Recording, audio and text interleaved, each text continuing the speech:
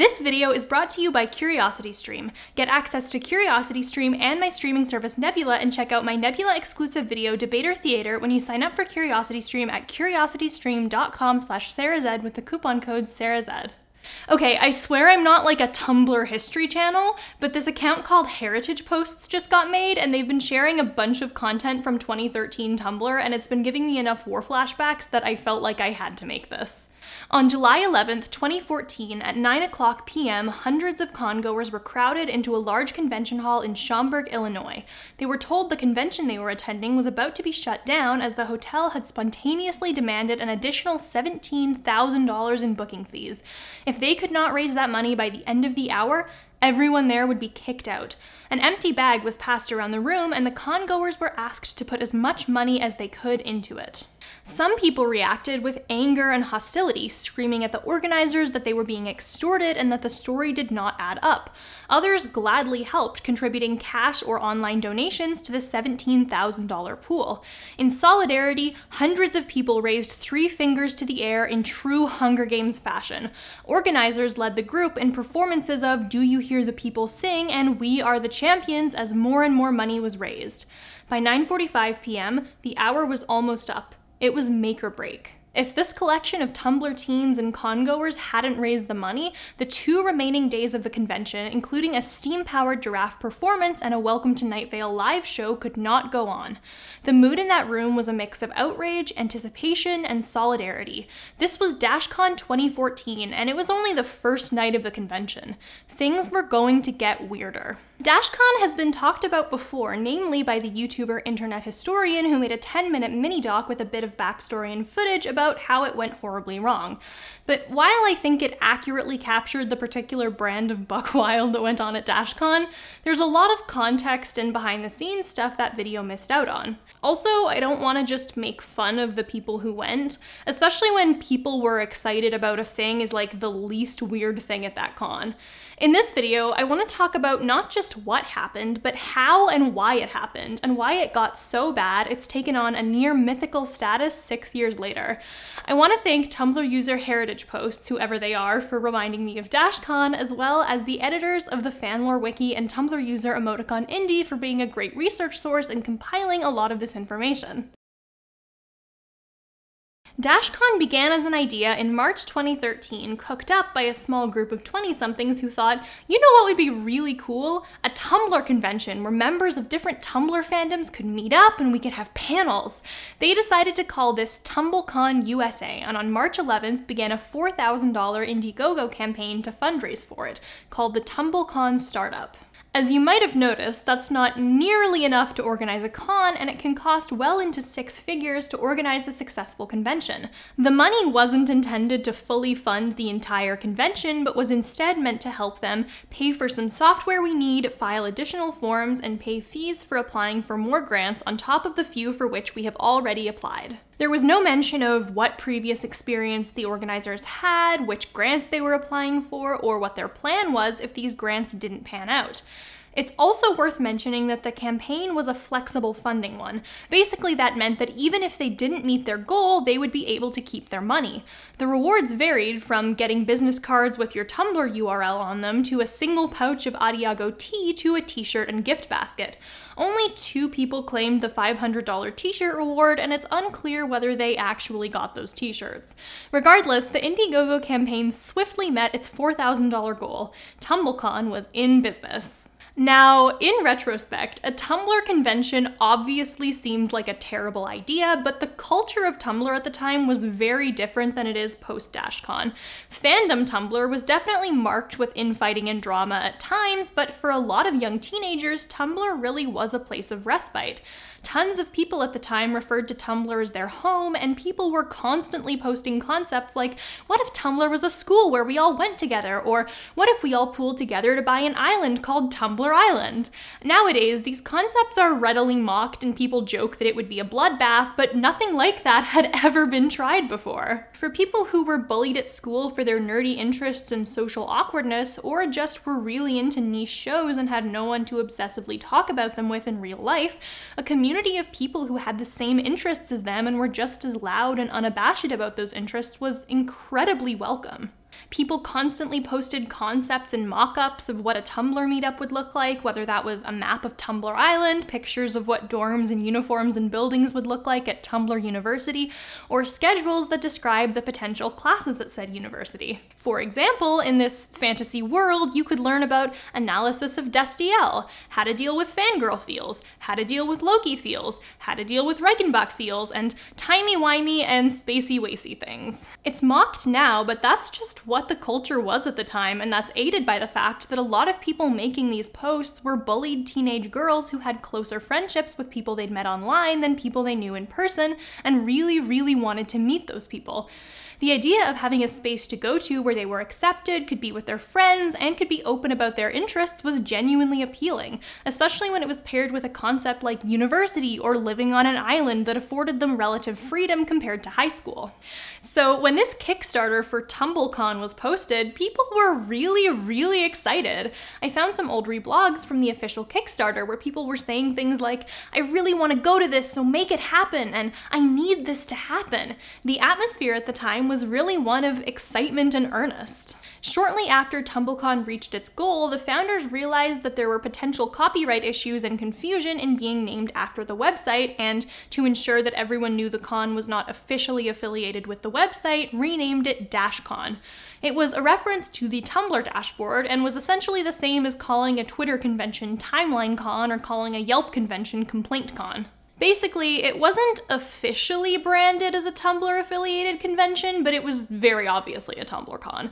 The Dashcon FAQ has since been scrubbed from the web, but a web archive from November 2013 has preserved that Dashcon LLP was founded shortly afterwards by two organizers named Megan Ellie and Roxanne Schweiderman.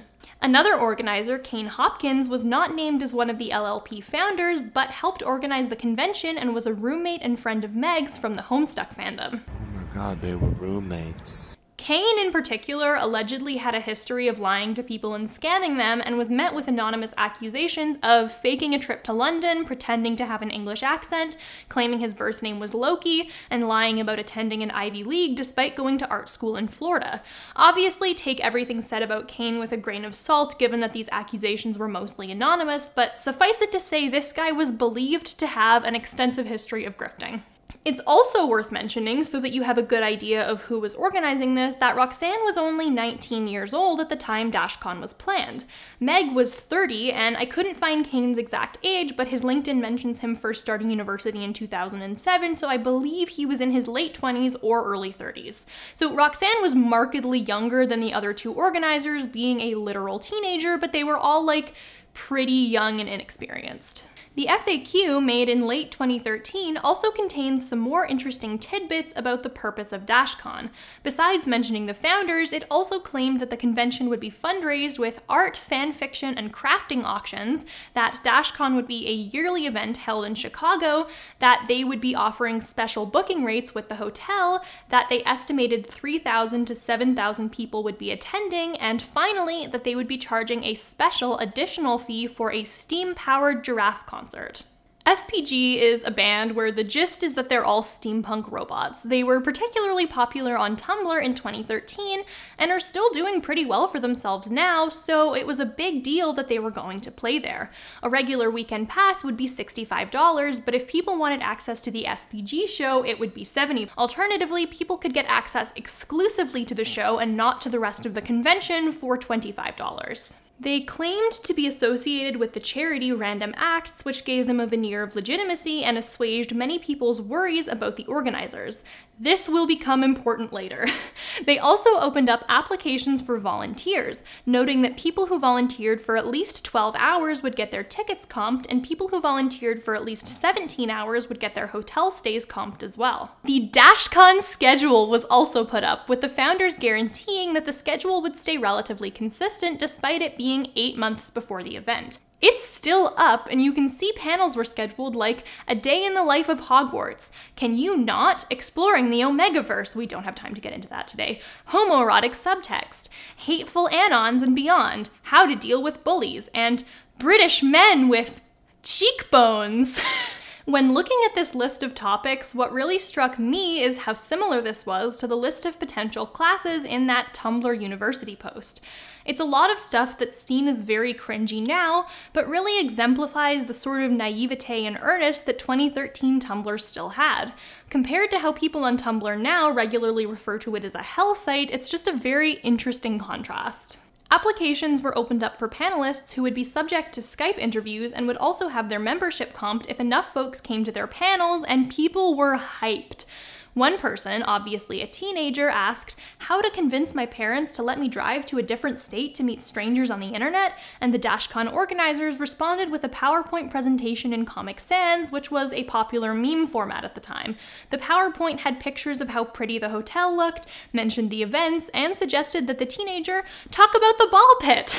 That post was made on July 22nd, 2013, so that ball pit had almost a year to be hyped up, and people really were hyped for this ball pit. This fan-made poster from 2013 even mentioned it.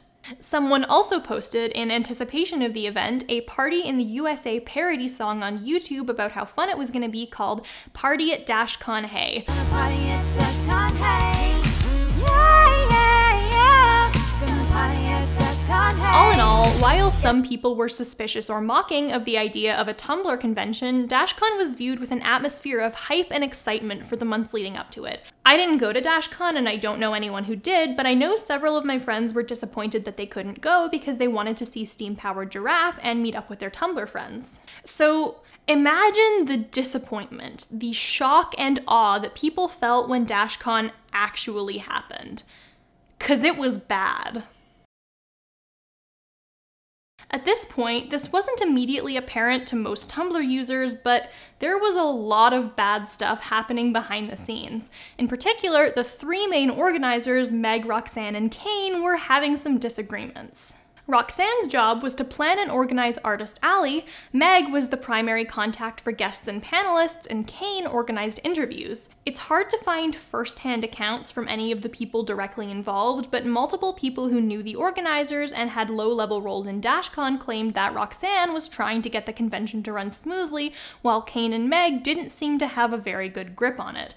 Once again, keep in mind that these are second-hand accounts from folks who knew the organizers, and they may have had an incentive to misrepresent things. But after reading multiple accounts from multiple different people who knew the organizers, there's a pretty consistent picture that Roxanne was trying to fix the con and make it run well, while Kane and Meg weren't putting in much effort in the months leading up to Dashcon. Allegedly, Roxanne was staying up until 2 a.m. answering emails, booking panelists, and attending meetings, while Kane and Meg would regularly go MIA and simply refuse to answer Roxanne's emails. Again, Meg was supposed to be the contact for guests and panelists and would frequently not answer their emails or stay in contact with them, leading to multiple panelists dropping out in the months preceding Dashcon.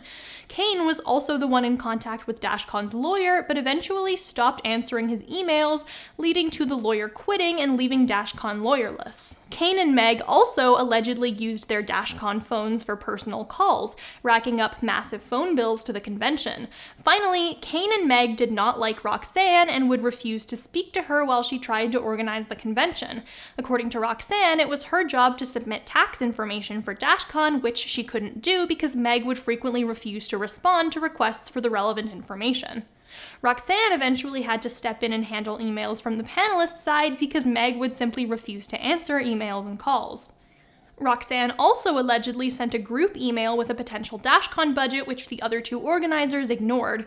One low-level Dashcon organizer named Sycamore, who was a teenager at the time, reported that although she initially felt Roxanne was overbearing during the planning process, it later became apparent that that was because she was the only person there trying to get things sorted, whereas the other organizers didn't seem that interested. I couldn't find specific details on what led to the initial rift between Roxanne and the other two, or why they all entered a business partnership together when they disliked Roxanne so much, but this rift would only deepen as the convention continued. Honestly, the relationship between all three of them is a little odd, given that Kane and Meg were both about in their 30s when they entered this business partnership and Roxanne was a teenager, and the way the two organizers allegedly disliked and targeted her was equally strange. One Dashcon account from a man named Matthew J. Hellscream mentioned that him and his wife were asked to fly all the way from Australia and attend Dashcon. Matthew initially used Alice in Wonderland's pseudonyms in his account to refer to the organizers and later revealed who was supposed to be who. Matthew also didn't refer to his wife by name, so I'm just going to use a pseudonym as well, so let's say she was called Susan. I couldn't find her actual name. I really hope it's not actually Susan. If it is, I'm very sorry. The gist of his account is that Susan was internet friends with Meg, who asked the couple to come to Dashcon, to which they agreed. After Susan noticed that Meg seemed really stressed about the convention, Susan asked if she could help manage Dashcon's social media, after which she was promptly put in charge of the entire vendor hall at the convention. This woman had no history organizing conventions, was not asked if she was up to the task, and was not going to be paid. She was like, "Hey, I'm a little nervous about this," and Meg told her it was fine and she'd get appropriate training before the fact. Unsurprisingly, this didn't happen. According to Matt, she never got any training or guidance, and while Roxanne was nice to her and tried to help, Kane and Meg offered Susan no direction or support and repeatedly tried to drag her into their personal drama. This was the situation a lot of people running the convention experienced. They were mostly unpaid volunteers, many of them teenagers, and were given no training or guidance as to how to run the actual convention. As a result of the discord and poor planning behind the scenes, multiple panelists who were supposed to be booked and paid in advance never received any money for their airfare or hotel bookings. Many of them were told the money would come sometime after the convention was finished and they had made their money off ticket sales. Some waited and some flat out dropped out of the convention in advance. Among those they refused to pay were Steam-Powered Giraffe and successful horror podcast Welcome to Night Vale. As a result, SPG canceled. And no, people who paid special money for Steam-Powered Giraffe tickets would not be receiving refunds. In particular, it's worth mentioning that Steam-Powered Giraffe publicly canceled in January 2014, 7 months before the convention. There was loads of time for the con organizers to issue refunds, they just didn't want to. SPG themselves seemed to be under the impression that Dashcon would refund people since, according to their blog, "The fine folks at Dashcon told us they intend to refund anyone for their appearance, but you should contact them for the details."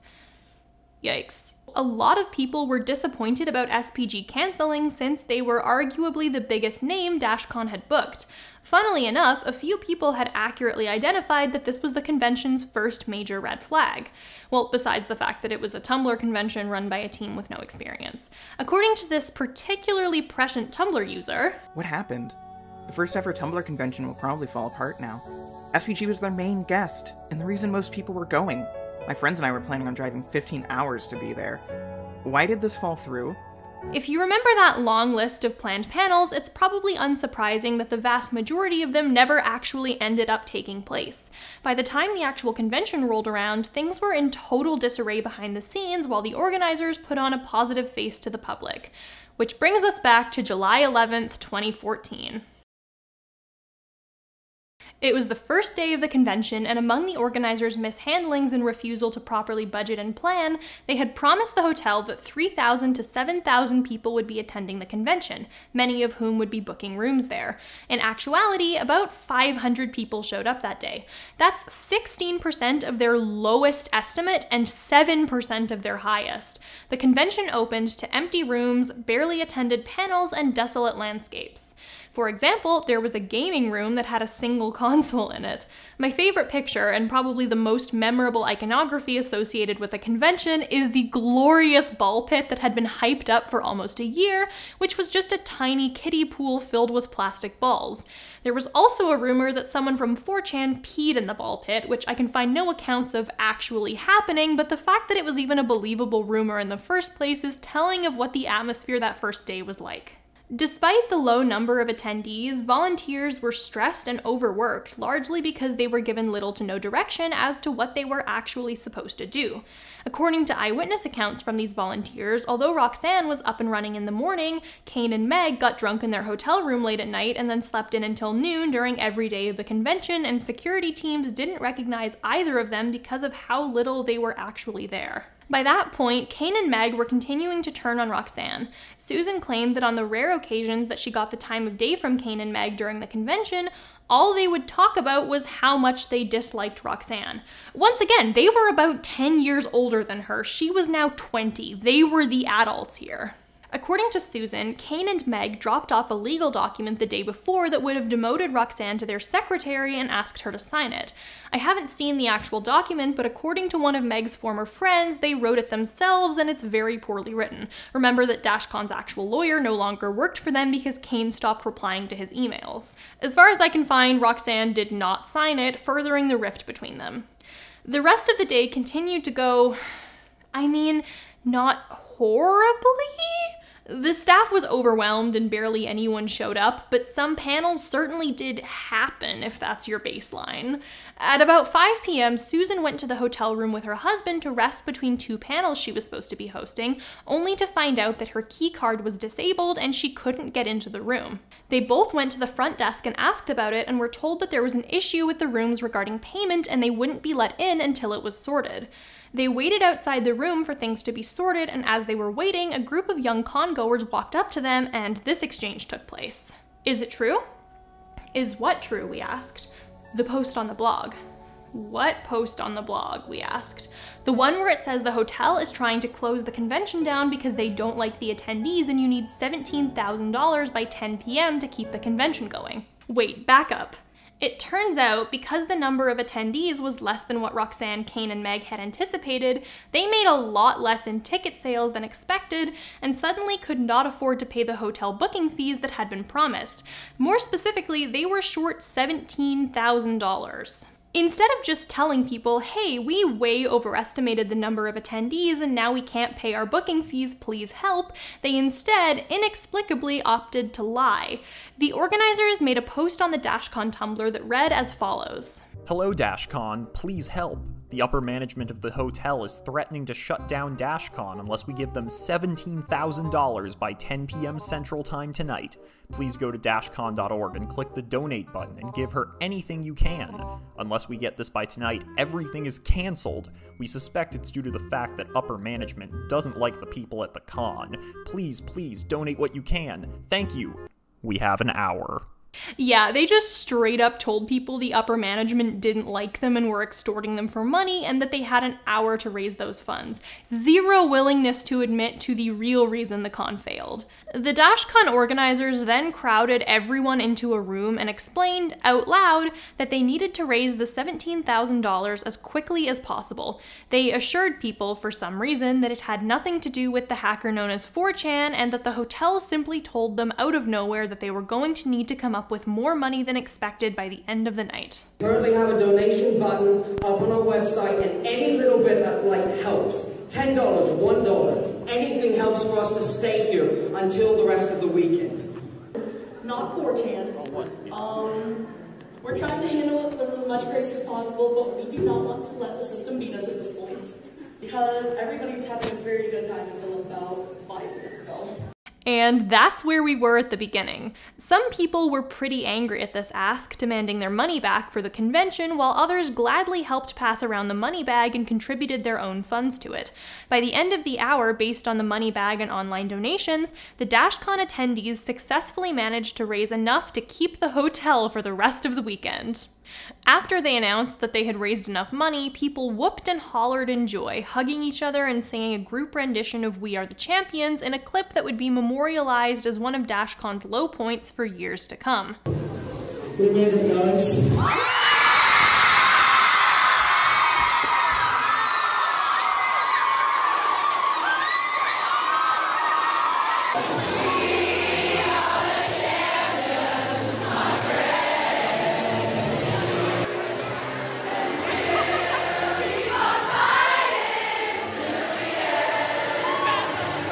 Even after the hotel fees were supposedly paid off, many of the hotel keys were not reactivated. For example, after spending hours volunteering at the convention with no attempts to keep her in the loop, Susan and her husband returned to the hotel after the money was raised and was told that her hotel key would not be reactivated because Dashcon had canceled their room. Apparently, part of how the organizers made back their owed money was by providing the hotel with a list of rooms that they would no longer be paying for, suddenly and without warning shunting the responsibility to pay for their hotel rooms back to the many panelists and con volunteers who had been promised a comped room. Keep in mind from that earlier post that they only promised to compensate hotel rooms in the first place for volunteers who spent at least 17 hours volunteering, so they were really screwing over the people who did the most work for them. This would have consequences later on into the convention, so keep the fact that they did that in mind.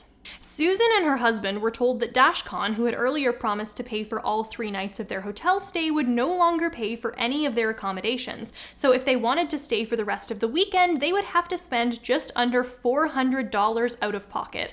And it wasn't like they could just go home, because if you remember, they flew in from Australia.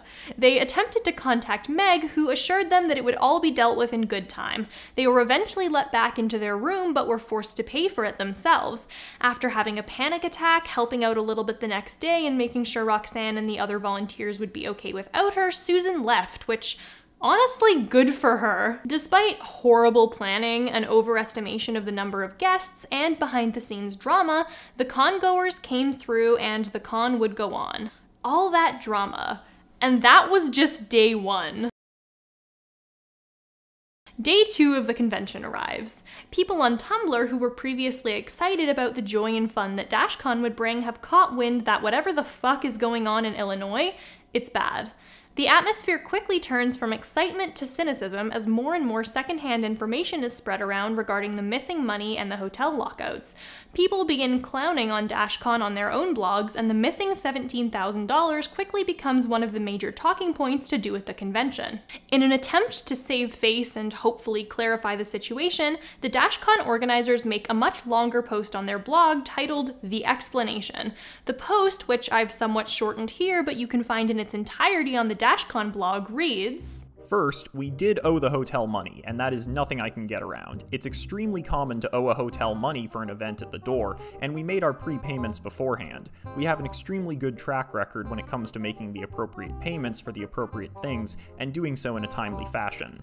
We worked out a plan with the hotel to give them money slowly for the entire course of the weekend, which was more than 100% feasible for us. However, 12 hours later, one of our admins was unexpectedly pulled into a meeting with higher-level hotel staff, at which point they were informed that convention management had to procure $20,000 by the end of the night. Unfortunately, the money we needed to pay that amount would not have been coming in until 7/12 in the form of walk-in attendees, as is customary for conventions. Saturday is always the biggest day. While the hotel was aware of this, they still required the money to be provided by 10 p.m. CST. Below is an official letter from the hotel proving that this money was indeed owed, and we had no other route to pursue.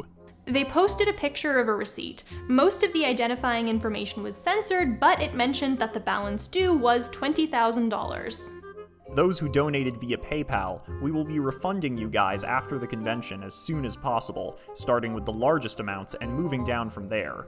For those panels which were rearranged, they will be rescheduled to the best of our ability and will be happening tomorrow. Looking forward to this weekend! Well, unsurprisingly, the explanation 100% did not help their cause. First of all, their assertion that they would have been able to pay off the fees if the hotel had waited one more day is really doubtful because their estimation of how many people were going to show up was so ridiculously off that unless attendance literally septupled the next day and hit at least 3,000, it wasn't going to happen.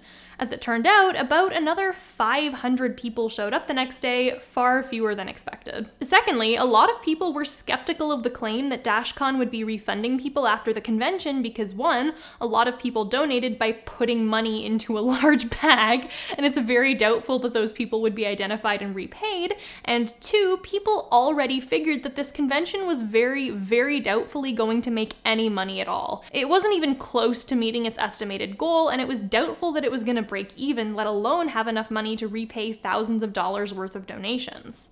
And thirdly, people just generally did not trust the word of the Dashcon organizers after they'd lied last night and claimed they were only being asked to pay the hotel because the hotel staff just hated them for no reason. The explanation was generally clowned on as outsiders laughed at the shit show that was Dashcon and insiders demanded justice and immediate refunds.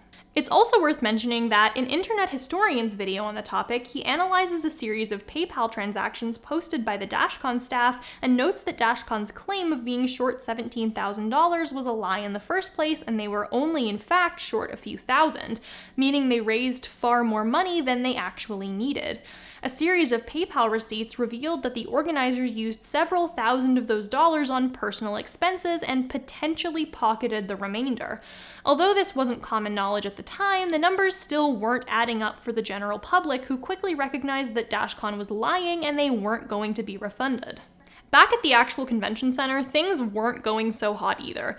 Remember how I said they refused to pay the Welcome to Night Vale cast early and the cast said they wouldn't perform without being paid in advance? Which, by the way, was a very smart decision on their part given how much the con was hemorrhaging money. Yeah, the con organizers did not communicate that information to the public. The Night Vale panel was supposed to start at 12 o'clock p.m. At 12:50 p.m., nearly an hour later, the Welcome to Night Vale cast was still not there, and none of the audience was provided with an explanation of why. People were concerned and getting pretty antsy. Little did the people sitting there know, the con organizers were busy updating the Dashcon website to specifically mention in the rules that people would not be getting their money back. Finally, at 1:15 p.m., one of the organizers came forward and explained that the show would not go on. Okay, so basically, I know you guys have been waiting for an extremely long time, but unfortunately what I have to tell you guys is that basically Night Vale just walked. What? Okay, if everyone would like to collectively, groan and sigh together, that's what I've been doing, so we can take a second to do that. So on 3, we're all gonna sigh together, okay? So 1, 2. Give me back my money! They wanted everything up front, and they didn't want to wait until after their panel, we had to go run to a bank, and they refused to wait until after their panel to let us give them the rest. It's worth mentioning that since Steam Powered Giraffe cancelled, Welcome to Night Vale was undoubtedly the most famous group of people who were supposed to be at Dashcon. Maybe Doug Jones, but not enough people know who he is. Night Vale was definitely the most famous group of people with Dashcon's core demographic, and a good chunk of the reason why a lot of people went to Dashcon in the first place. Understandably, people were pretty pissed at this, and especially at the fact that the rules were just changed mid-convention to say they would not be getting their money back. The Dashcon organizers once again returned to Tumblr to post a half-baked explanation for the Night Vale cancellation. And this is where one of the most iconic quotes from Dashcon came from. For those of you who had reserved seats, we are giving you guys an extra hour with the ball pit, as well as an entry each into a raffle, where we will be giving away a framed Stan Lee autograph, a framed Richard Armitage autograph, a framed Walking Dead photo with the full cast autographs, a signed Martin Freeman autograph, and more! So many cool prizes! Additionally, you'll be allowed first come, first served places at the Time Crash concert tonight, for what extra room we have. For those who bought just daily tickets to see Night Vale, you're welcome to a free Sunday daily badge. The potential to win an autographed photo and an extra hour in the ball pit, which once again was a literal plastic kiddie pool filled with balls that could fit maybe 2 people at once, as a compensation prize for several dozen people at least. And also, the ball pit wasn't like a timed thing. It wasn't like before this you had to pay specifically to use the ball pit and they timed how long you got to be in there. Getting an extra hour with the ball pit is not only something no one wanted, but is also literally meaningless. It would be like if you were sitting on a rickety bench in a public park and someone stole your money, but told you it was okay because as compensation you could sit on that rickety bench for as long as you wanted. It was just nothing. The phrase extra hour in the ball pit quickly became its own meme and was circulated outside of Tumblr and widely mocked by everyone who saw it. Some people even went to other cons later cosplaying as the Dashcon ball pit. People who weren't actually at the convention were mostly a mix of upset for the people who got scammed and living for the drama of it all. This ball pit, and the fact that it was genuinely being offered as compensation for a missed panel, was the perfect symbol for the mix of earnestness and incompetence that Dashcon had to offer. Remember the non-specific goodie bags that were being offered on the Indiegogo page as a backer reward back when Dashcon was TumbleCon USA?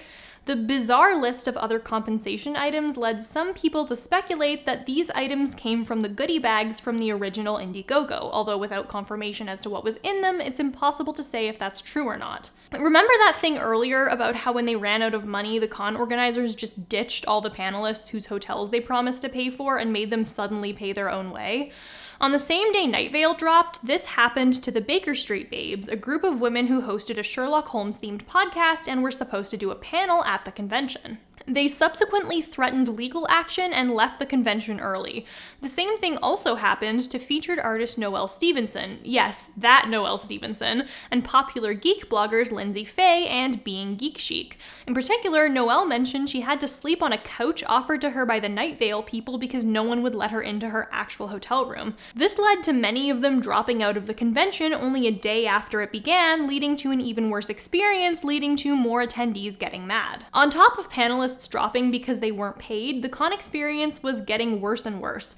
Vendors paid $150 each for a spot in Artist Alley, and after way fewer people than expected showed up, they began to leave as they weren't making enough money to justify being there. This created a snowball effect, as fewer vendors meant fewer people checking out Artist Alley, which meant fewer sales, which meant fewer vendors. The remaining panels were not the worst thing in the world, but were mostly pretty bad, not because the panelists were at fault, but because the con had no money and almost no one was there. Among them included games where hotel mints were given out as prizes and panels where there weren't enough chairs for all the speakers. A Dashcon organizer, who I believe is Roxanne, tweeted a picture of herself crying on the official Dashcon account.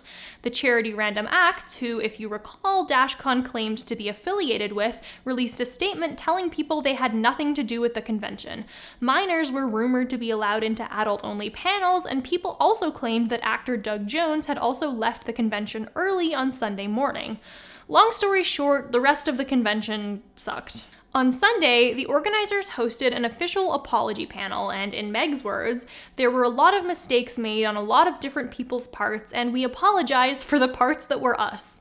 Meg also mentioned wanting to make the convention better in 2015, which, lol. We are first timers, but we intend to learn from our mistakes to make 2015 even better.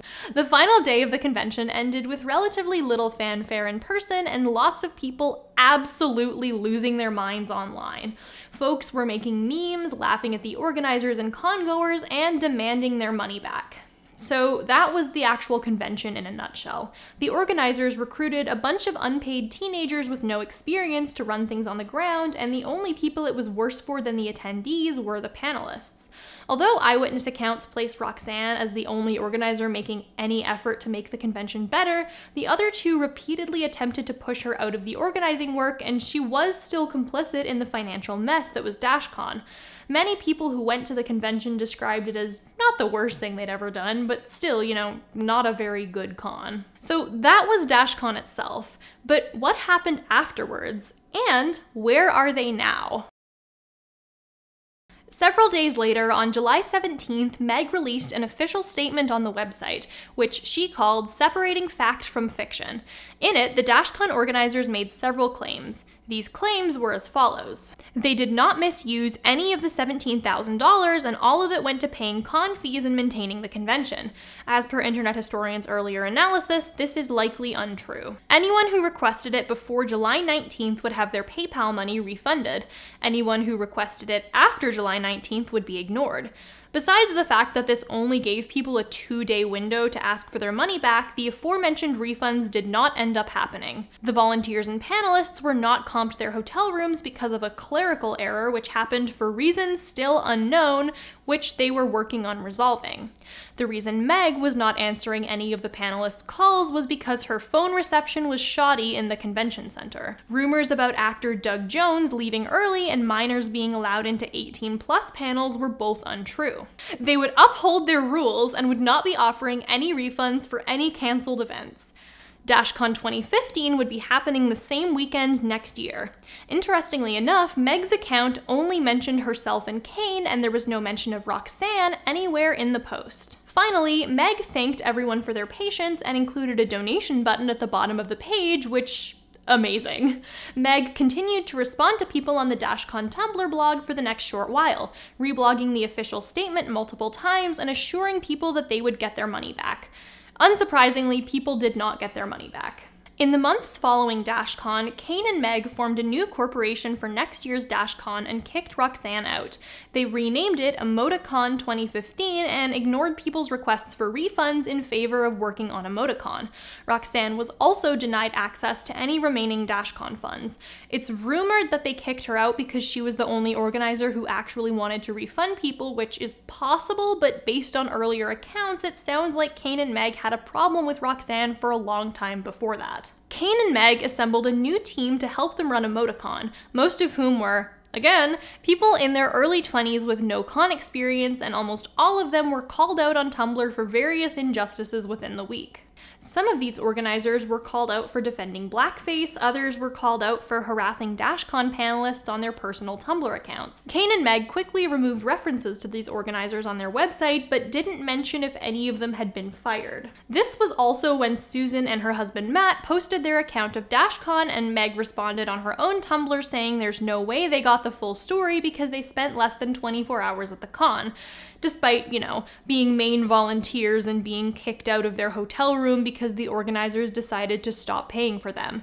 This earned Meg even more backlash, which she earnestly responded to, calling her haters narrow-minded and telling them to suck a bag of dicks. The Emoticon website is no longer up, but it was a complete mess, even reusing paragraphs verbatim from the Dashcon website. Also, their privacy policy was copy-pasted directly from the League of Legends website.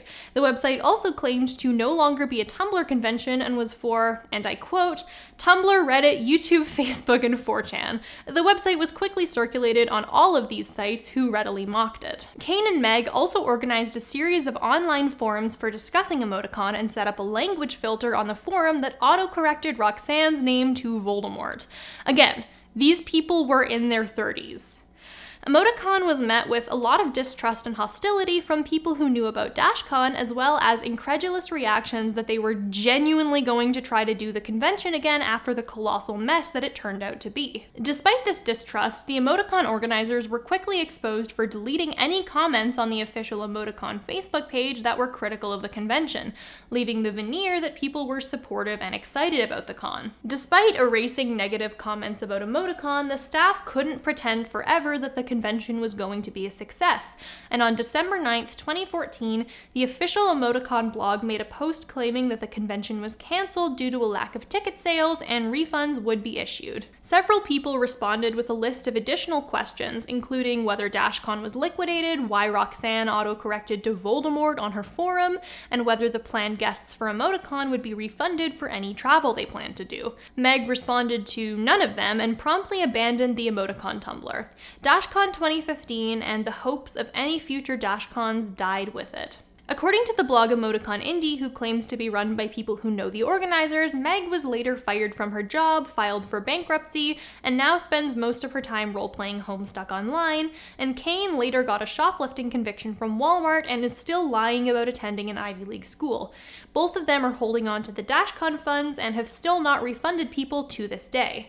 Meanwhile, Roxanne has apparently been doing well for herself after unsuccessfully hiring a lawyer to get access back to the Dashcon Corporation. Is all this actually true? I don't know, and it seems almost too good to be true that the bad guys of the story got some kind of karmic justice while the only organizer who made an actual effort is doing well. It's also worth mentioning that the link on Emoticon Indie's Tumblr showing that Meg filed for bankruptcy is real, but is also from 2009, so I don't think it's related to her Dashcon organizing. In any case, wherever the three organizers are now, they're at least not in a position to run any future conventions, which I think is much more important than whether Kane actually shoplifted from Walmart or whatever. So, that's the story of Dashcon and the people who made it what it was. From the start, Dashcon was a poorly organized venture marked with financial missteps, internal drama, and horrible planning. Do I think the Dashcon staff set out to scam people on purpose? No. I think it was honestly a mix of willful incompetence, a refusal to admit wrongdoing, and several people simply getting in over their heads. If I feel bad for anyone involved in this, it's Roxanne. I mean, I most certainly wouldn't have been in a position to organize a convention as a 19-year-old, or even now for that matter. Being a teenager who's brought into a business venture with a bunch of 30-year-old children who proceed to ignore you, shit-talk you, try to force you into becoming their secretary, and then fire you and call you Harry Potter insults has gotta be a pretty terrible experience, and wherever Roxanne is, I hope she's doing relatively well. Hashtag justice for Roxanne. Regardless, I don't want to absolve anyone of responsibility here, and it is worth mentioning that all of the Dashcon organizers, including Roxanne, repeatedly lied to panelists and con-goers throughout the whole debacle. There really are no fully innocent parties as far as con organizers go. Most of the people who were booked to be panelists at Dashcon are doing quite well for themselves now, and no one was forced into financial ruin by it, which is a good thing. Welcome to Night Vale, Noelle Stevenson, Steam Powered Giraffe, Doug Jones, and Baker Street Babes are still all very successful and happy people, which is good. As for the con-goers themselves, as far as I can find, people who donated never did get their money back. I hope at the very least that people got some positive memories out of Dashcon. I think there's a tendency after the fact to just make fun of the people who went to the convention as though it was their fault Dashcon was awful. Even in the Internet Historian video, the main footage used is from someone essentially going around and making fun of the con-goers, and I think that's just the wrong message to take from Dashcon. Not only did no one know going into it that Dashcon was going to suck because nothing like it had ever happened before, but these were also just largely just people trying to meet up with their internet friends and have fun. On that note though, one interesting consequence post-Dashcon is that the atmosphere of Tumblr itself very rapidly changed. After the con happened, I saw fewer and fewer people referring to Tumblr as a friendly, home-like community for them, and more people referring to it as a hell site. I also never again unironically saw a post wishing there was a Tumblr University or a Tumblr Island. I think this shift from Tumblr's users loving it to hating it wasn't only because of Dashcon. There were a number of other social factors at play that I could spend a whole video talking about. But Dashcon definitely left a sour taste in a lot of people's mouths, and a lot of folks came out of the event embarrassed to be members of the Tumblr community. Although Dashcon is now nothing but a vaguely nostalgic memory and a source of cringe for most of the internet, its legacy carries on 6 years later as both a precautionary tale against attending poorly planned events and a reminder that just because someone has the same geeky interests as you does not mean they have your best interests at heart. Most importantly, Dashcon served as a great reminder that no matter how badly things are going for us right now, at least we're not spending an extra hour in the ball pit. I'd like to thank CuriosityStream for helping me talk about Dashcon for 40 minutes. This is wild to me. If you want to know more about the awesome people who've supported me and helped me make stuff like this, you're in luck because CuriosityStream and Nebula have allowed me to make exclusive content available only on Nebula. Nebula is a collaborative streaming platform by me and many other creators like Lindsay Ellis, Kat Black, Tierzoo, and many others. It's a really great platform to have because not all videos are best suited for YouTube, whether that's because of copyright, monetization, or just money and time constraints. For those videos that aren't best suited for a platform like YouTube, it's great to have a space like Nebula where you can access high-quality content. When you sign up for Nebula, you get early access to my YouTube videos, and you can watch my exclusive video Debater Theater, which was made specifically for Nebula. In Debater Theater, I talk about how to better use arguments to persuade others with lots of cool examples like how people use debating skills in movies, the news, and even award acceptance speeches. When you sign up for CuriosityStream, you also get your subscription to Nebula included. CuriosityStream is a great streaming service with thousands of amazing documentaries and educational videos about all kinds of topics like science, nature, and global issues. You can get unlimited access for just $2.99 a month, and when you sign up using my code, you also get access to Nebula included. Just head to curiositystream.com/SarahZ and use my code SarahZ at signup. That's curiositystream.com/SarahZ. Signing up for CuriosityStream and Nebula is really good for you because you get access to tons of exclusive content on Nebula and CuriosityStream made by educational creators. It's also good for the entire educational creator community because it gives us a space to make more of the things we love. Basically, it's just great for everyone, and I'm so glad to be a part of it.